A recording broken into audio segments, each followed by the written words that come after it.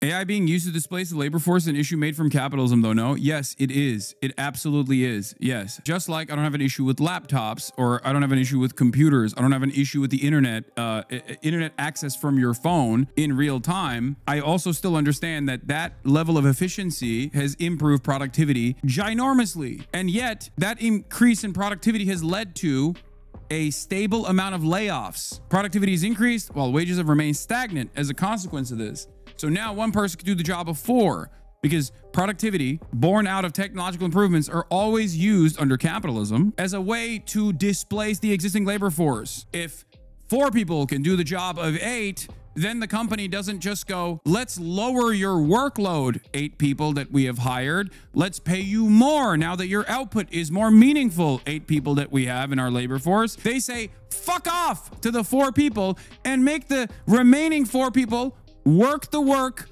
that 8 people were doing. This is how technological improvements displace the existing labor force. It is not good. This is why I always say some things can be inefficient, and that's fine.